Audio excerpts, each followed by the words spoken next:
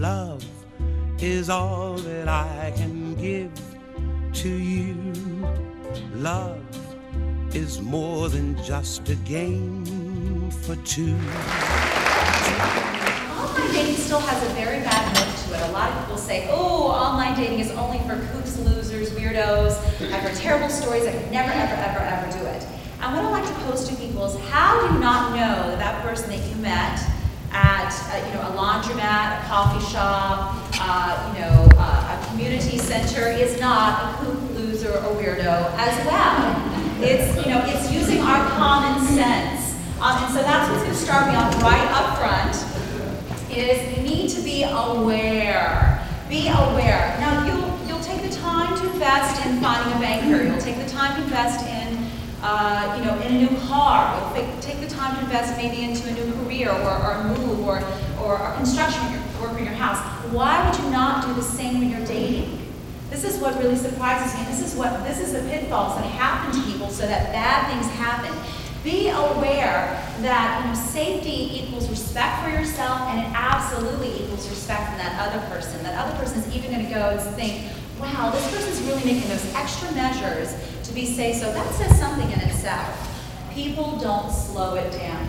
They see a great picture. I mean, how many of us have seen just beautiful people with great pictures, a wonderful profile? And what I like to tell people is, what you see is not what always you're going to get. So just be prepared for that. People embellish things a little bit. I'm not me, ever. They said they actually had something that was really funny. They had a consensus that women tend to lie about their ages and their weights.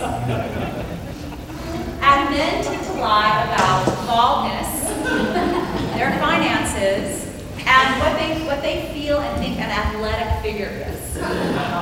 Does your loneliness cloud your judgment? Because it does for a lot of people. And actually, psychologists have actually done a study, which, we all have heard this before, love is blind. I mean, all of us have heard that saying before. And it's true. They've actually, they have this term where chemically your body will cloud your judgment and your mind will change. And that's called hormones. It's also called the fantasy of falling and being in love with somebody. So you didn't tell me that you didn't want any attraction. Of course you're looking for something more than just attraction. Your picture is a way for you to put yourself out there, and I think that it would be a lie for me not to tell you that you got to have initial spark with somebody. You got to have a little bit of chemistry. And I'm a true believer that beauty comes in all shapes, all sizes, all ages. And to me, if you don't put a picture of yourself online, you're not happy with who you are as a human being and where you're at in the stage of your life. Please have a current picture. Nothing that's 5 years ago or 10 years ago or 20 years ago. There's nothing more disappointing that when you get to know a person online and then you're going out for a cup of coffee to meet that person and the person looks nothing like their photo. And I've had that happen many, many times. Here's the thing, here's a term, meet the representative.